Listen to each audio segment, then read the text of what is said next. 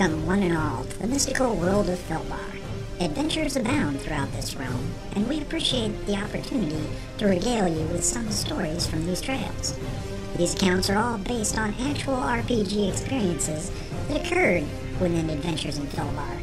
Some of these tales may be for mature audiences, while others may be for very immature audiences. We now present the sage Mikas Tumo from Tamel, also known as the Bard of Felbar. Welcome to Session Fartook-38. On the last episode of the Bard's Podcast, the group had been through a tough fight with a group of gnolls and had made camp for the evening. We rejoin the group as the morning sun warms them as they sleep outside, and Fargus is startled. "What the?" called out Fargus Stoutheart as he awoke quickly from his sleep. Swatting a large beetle off his face, he quickly regained his composure and began to look around. Spotting his associates rising, the ranger quickly noticed something was amiss. "Where's Karina? Where's Bolger? Who had this guard shift?" He jumped up to his feet and quickly drew his sword. The man's reaction caused Cabe, Lady Irena, and Sister Elaine to also jump to their feet and take defensive stances. Peeking through the concealed camp, the group started to hear voices coming closer. Angling their front to the direction, they prepared for battle, just as the gnome and the waif broke through the brush. The pair were taken aback at the display of weapons and fire warming the mage's hand. Both pairs stumbled backwards. "For the love of Poseidon! What are you guys doing?" demanded the squat sailor. The quartet slowly lowered their weapons and extinguished the flame, recognizing the pair. Cabe was fuming and demanded to know why Bolger had left the camp, as he had taken third watch. The rest of the group chimed in, and the gnome quickly tired of the crabby behavior and had a look of abject distance on his face. At this time, the foursome noted that the pair were carrying several large gray eggs in their arms. Another barrage of questions from the members caused Bolger to turn to the waif and inquire if her associates were always this way. The shrug given caused the sailor to audibly exhale as he put the eggs down and hold his hands up. "First," he started, "if you move out of this copse of trees, you'll notice you can see several hundred yards in every direction. Second, pardon me for thinking of our stomachs and going off to find some breakfast. Third, leave Karina alone. She didn't sleep well and opted to help me forage for food for your growling bellies." The gnome continued to berate the group for their lack of civility and inquired if they wanted to eat or if he should return the eggs to the wild. The grumbling grew silent, but Lady Irena reminded Bolger that a great number of things hide in the plains grass, and in the future he should remember that. He pointed out that he had his sling and had not seen anything. In response, he tossed the stone into some brush, which frightened a group of pheasants that took to the sky.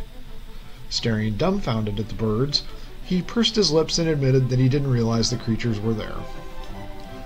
"Bolger, the plains are not like the sea," explained Sister Elaine. "While there are threats in the big water, they seem to be few and far between. Here on land, the threats come in many forms. Some walk on 2 legs, some on 4, and some just slither." As if on cue, a large vulture flew over the group and banked to pass over them again. "Others don't even use legs." The gnome thought for a moment and nodded, agreeing that his decision was probably poor and he would refrain from going off without letting someone know. The group was satisfied, and Fargus, who was quite hungry, was eyeing the eggs. Asking where the sailor had procured them, he was told that they were about 500 yards from the camp. Hoisting one of the eggs, the ranger pondered what could have laid it before inspiration hit him. "Bolger, did you see any creatures that would have laid such large eggs?" The blank stare from the man did little to satiate the ranger's curiosity. "Do you see me run? Is there sweat on my brow? Whatever laid those things would have caused me to run and scream, as I'm sure it's larger than I, young human. But I saw nothing but a few nests that she and I raided." Cabe Silvertongue piped up quickly, pointing out that he didn't care where the eggs came from, he was ready to eat.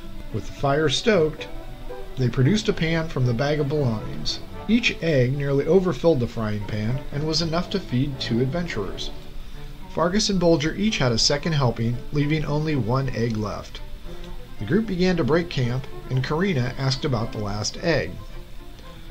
The group looked at each other and pointed out for her to bring it along, they would eat it later. Wrapping the oval item in a tunic she carried, she brought it close to her torso, and as the group continued east towards Colby, she nestled it warmly. An hour into the trip, the group came to a well-traveled dirt trail coming from the south. Fargus examined the trail and looked both ways, but nothing was seen. "Well, these are wagon tracks," he said. "We must be on the right path." A herd of buffalo was spotted crossing the trail, and the ranger had everyone hang back while they crossed. Bolger was slack-jawed at the size of the creatures and inquired as to what they were. Sister Elaine pointed out that they were called bison, and they were very dangerous in such a large pack. She added that where she grew up, there had been large groups of these creatures, and the ground would shake when they were running. Bolger eyed the herd and took a step back, standing behind the large human ranger. "Guys, I feel shaky already," pointed out a concerned Karina. Everyone looked at their feet but felt nothing. Lady Irena agreed with the party and asked her where she felt the tremors. The response of, "in my belly," confused the group, but then a cracking noise was heard on the Waif's belt line. Guys?" said a scared Karina. The group stepped back and grabbed their weapons, looking around, but turned back as Karina gave a shriek and dropped the tunic. Several more loud cracks were heard, and the tunic could be seen moving. The scared young woman fumbled for her blade when a chirping noise came from the material. Puzzled, Fargus stepped forward and flipped the fabric away with his longsword.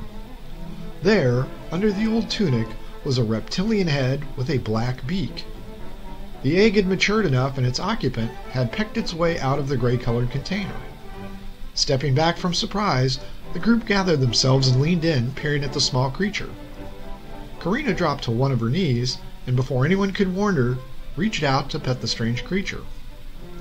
The chirping repeated itself as the newborn brushed up against the waif's hand. Lady Irena and Sister Elaine both called out a warning, but it was too late. Karina then brushed the egg particles off the creature, who happily rubbed up against the young woman's hand and began to coo softly. A broad smile crossed the woman's face, and she helped the creature out of the eggshell completely. The rest of the group noticed that it was a bipedal creature with flaky hair and a black beak.